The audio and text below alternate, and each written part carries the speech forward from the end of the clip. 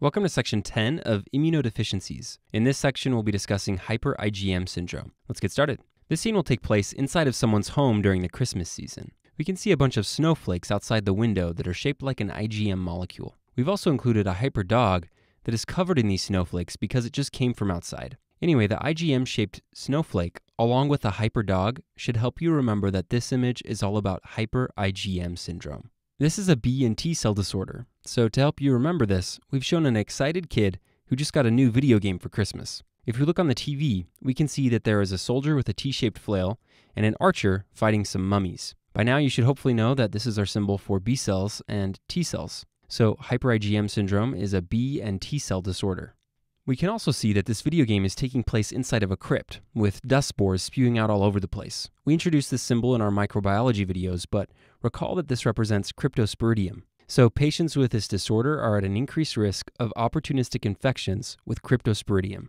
Now we've added a Christmas tree along with a few more presents to go along with this Christmas theme. One of the presents is a Superman action hero figure. Recall that superheroes are a symbol for Pneumocystis jirovecii, because the word hero sounds like jirovecii or jirovecii. So patients with this disorder are at an increased risk of developing opportunistic infections with Pneumocystis jirovecii. The other action figure is a Megatronics transformer figure, which we introduced in our CMV video. Recall that Megatronics sounds like cytomegalovirus, so it's our symbol for CMV. So these patients also have an increased risk of infections with CMV. Now look closely at the Christmas tree.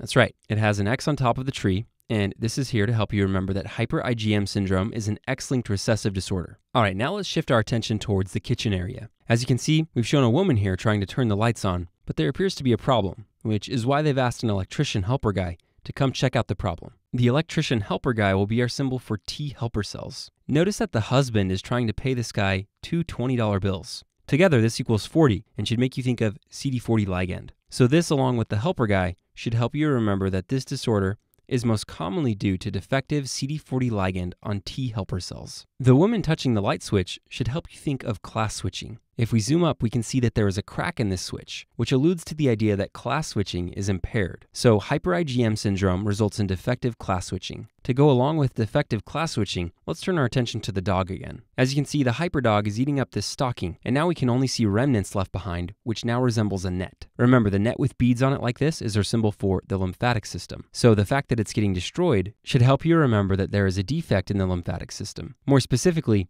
there is failure to make germinal centers in lymph nodes. If you've watched our video on B cells, this should make intuitive sense to you. B cells cannot mature, so both class switching and somatic hypermutation are defective. Recall that both of these events occur in the germinal centers. All right, now we've added a pie on the counter, and this is here to help you think of pyogenic infections. So these patients may present with severe pyogenic infections early in life. The last addition to the image is this sad boy. The only thing he wanted for Christmas was a toy bow with arrows, but when he opened his present, he discovered that his arrows were broken. Poor kid. Anyway, the arrows represent antibodies, and the fact that they're broken should help you remember that immunoglobulins of all classes are decreased, except for IgM, of course, because this is hyper-IgM syndrome. Again, this should be very intuitive if you understand how B cells work. All right, that should be everything you need to know about hyper-IgM syndrome.